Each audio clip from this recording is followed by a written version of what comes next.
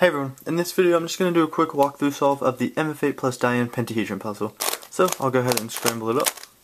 Now this puzzle solves very similarly to a cuboid such as the 3x3x2. So it's pretty easy to solve, but it's still very fun. So that looks like a pretty good scramble. And I'll go ahead and I start by solving the yellow edge pieces. So now all of the edge pieces are in place. And now I put all of the corner pieces in place. And this algorithm that I use here is the exact same one that I used on a 3x3x2.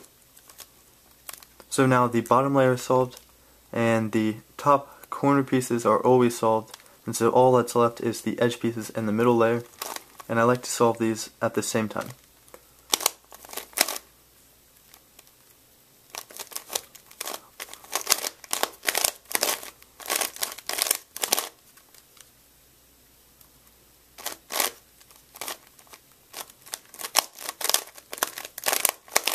And so there we go, the puzzle is now solved. Like I said, it's not that challenging, it's very fun though, and it's kind of just cool because it doesn't take very long to solve, and it's really similar to a cuboid, so if you like solving cuboids, you'll probably like solving this puzzle.